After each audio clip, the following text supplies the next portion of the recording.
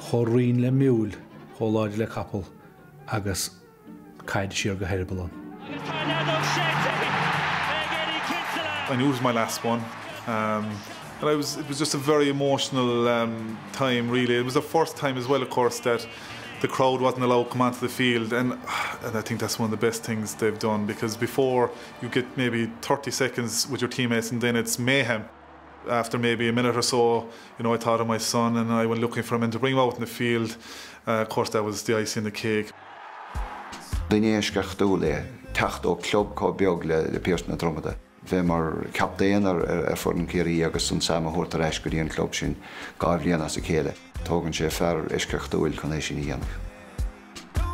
I'll never forget, and I think my proudest moment in the Kerry jersey is having my son in my arms, lifting the Sam Maguire. I think if you look at the picture, I think I'm just about managing to hold back the tears, and I think that's probably the most proudest, the most emotional I've been in the Kerry jersey, and that's hanging up on my wall at home, and it's something that'll stay with me forever.